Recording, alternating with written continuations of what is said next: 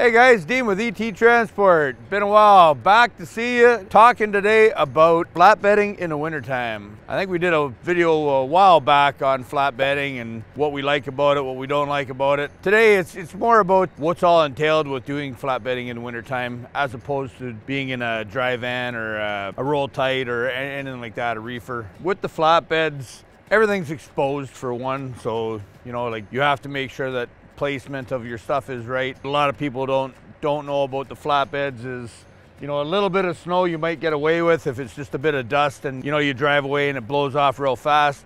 But if you got like 3 or 4 inches of snow on there, you got to shovel that off because you can get a ticket for it. It would be the same as not having your load strapped down properly. It's an unsafe load.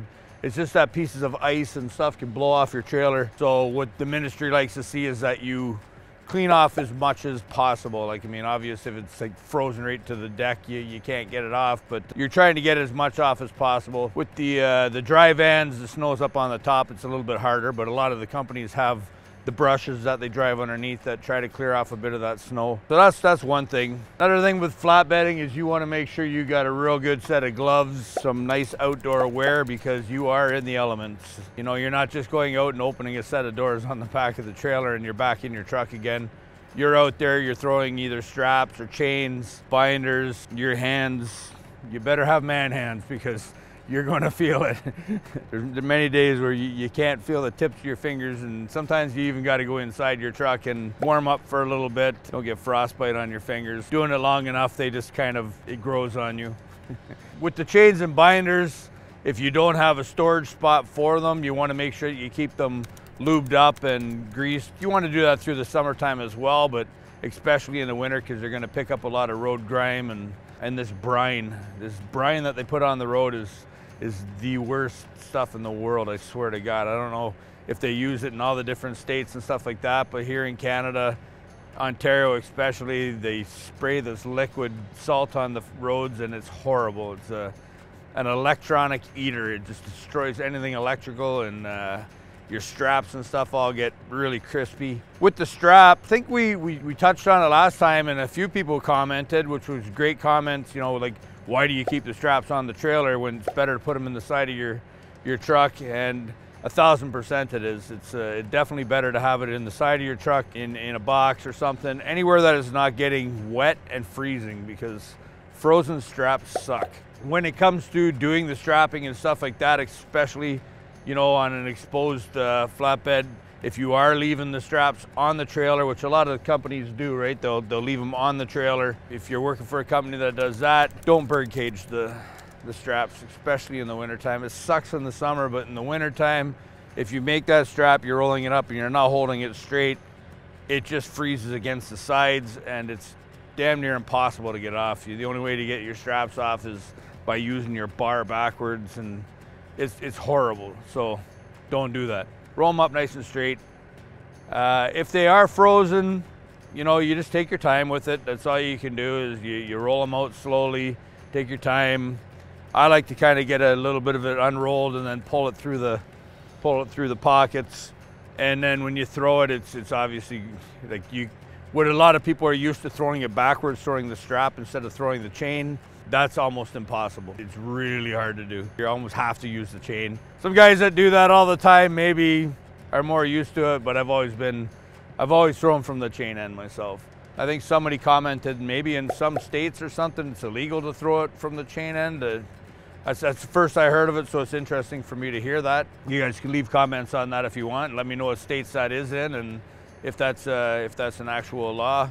Otherwise, if you are throwing it from the chain end, just obviously make sure you're aware of what's on the other side of the trailer. If you see people walking around, obviously don't throw the chains. Don't be afraid to yell out, throwing it over or whatever, look out, watch out, have a spotter, any of the above, right? Tarps, some companies use a lot of tarps, some people don't use many tarps. A lot of the tarping companies and stuff have now gone to curtain sides and roll tights and stuff like that. If you are throwing the tarps, if you are doing tarping in the wintertime, be very careful. The tarps are very slippery. Some of the product you're going to stand on can be very slippery. It doesn't take much to, just misplace a step and then you're down on the ground. And depending on where even if you're falling off just this, that's still a long drop. Imagine being up on the top of some products. A lot of companies now, they have safety spots for throwing your tarps over, and they have the ladders and stuff you can climb over. When you're throwing your tarps over, make sure that you're doing it very safely. The tarps obviously are not going to be nearly as pliable as they are in the summertime. We strap them onto the top of the trailer like this, and the snow gets on them, the ice gets on them. So you got to be careful of that. Obviously, make sure that you get them all tightened down good and they look pretty, because there ain't nothing sexier than a pretty load on a flatbed, right? One of the reasons I do it is because everything's for show. When you're driving down the road, everybody can look at that load and see how it's chained or strapped or tarped, and a perfectly tarped load is just like a work of art in my eyes. I don't do a whole lot of tarping.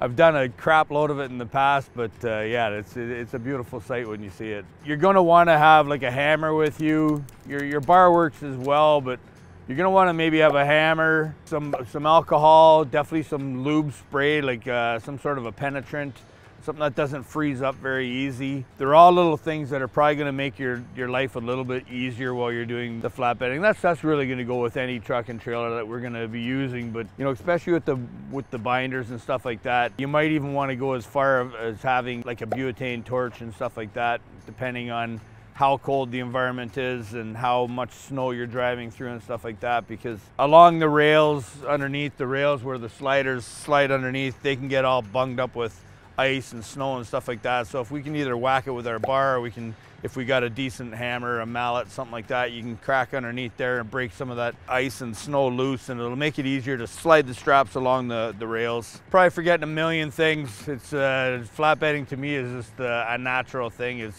because I've been doing it for so many years. Flatbedding in the winter is definitely next level. It's like, there's a lot more things that come into play than pulling a dry van. When you're hooking up to a trailer, you're pinning to that trailer, and you know that you're gonna drive. Now you don't really have to touch that freight again until you get to your next delivery. Where flatbedding, you're gonna freeze in the elements, getting your load strapped down, getting everything perfect. Then, you're gonna wanna check that load from time to time on the way up there as well, especially if you can't get your deck fully cleaned off. Let's say this is, like this is nice, this will all come off. But say that's ice, and you go and you do your pickup. While you're at your pickup, that ice may be underneath the wood that they're gonna put underneath the dunnage or whatever they're gonna leave underneath. That gives that extra chance of product moving. So you really have to make sure you get that cranked down good and winched on. And then again, when you get to your next stop, you're gonna wanna get out, you're gonna wanna check all your chains, your straps, your binders, everything like that. Make sure everything is still nice and tight and that product hasn't shifted at all. You're probably gonna, slow it down a little bit. Obviously in the winter, we should be doing that regardless of what we're doing. There's no product is that important that it needs to get where it has to be in the wintertime, especially where we're taking safe at risk. Slow it down, you're gonna get there. Most companies will understand that. If you got a 30-minute drive, don't leave 30 minutes before you gotta be there. Try to leave yourself a safety window where, if you get in a traffic jam or there's an accident, which there's always going to be in the wintertime, somebody's spun out, somebody's broke down, flashing lights on the side of the road or snow plows. There's a million things that are going to slow you down in the wintertime, so make sure that you account for that so you're not having to now speed up and start taking chances that are going to get you into a situation that you really don't want to be in. That's about it, for today anyways. If I missed anything, make sure you leave comments, let me know. Love reading everything that you guys got. For a while there, I got quite busy with a bodybuilding competition I was in. We did well. It took away from a little bit of me reading back into some of the comments that you guys were reading and stuff like that. I do love reading them. I just didn't get back to a lot of you guys like I was trying to do. If you guys have any topics you would like to see us talking about or for me to cover, leave it in the comments, let us know. We'll read through and we will try to get to them ASAP. Yeah, mostly make sure that you guys are being safe out there on the road. Love all you guys. I want to see you all out there one day. I've been running into a crap load of you at different truck stops here and there. It's great to see that, and puts a smile on my face for a couple hours afterwards anyways. Make sure you guys keep the shiny side up, the rubber side down, and we'll see you guys on the next video.